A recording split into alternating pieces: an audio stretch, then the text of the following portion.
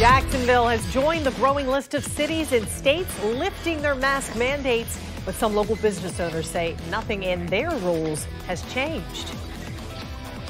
Mayor Lenny Curry decided to allow the city mask rule to expire this week. That means masks are no longer required in city-owned buildings like libraries or City Hall. You are still, however, encouraged to wear masks in those places.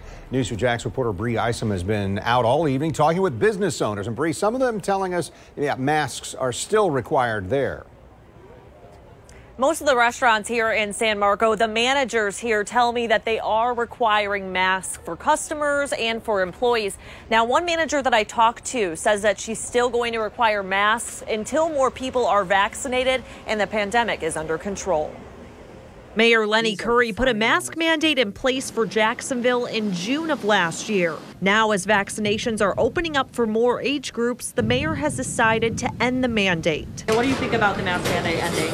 I think Florida is kind of notorious for being a little bit more on the wild side. Jessica Beckford, the manager of BB's Restaurant and Bar, says customers will still be required to wear masks walking into the restaurant. Employees will also be required to wear masks. We're talking to people every day. You and I are close right now. We just want to make sure that we do our best to keep the mask on, keep everyone safe. The general manager at the Shim Sham Room says customers and employees don't need to wear masks now that the mask mandate has been lifted. And how do you feel about the mask order ending today? All the customers take it seriously, and also all the staff takes it seriously too. So we're still practicing safe measures and, making sure everything's clean and wiped. In Florida, more than 5.4 million people have been vaccinated. More than 214,000 have been vaccinated in Duval County.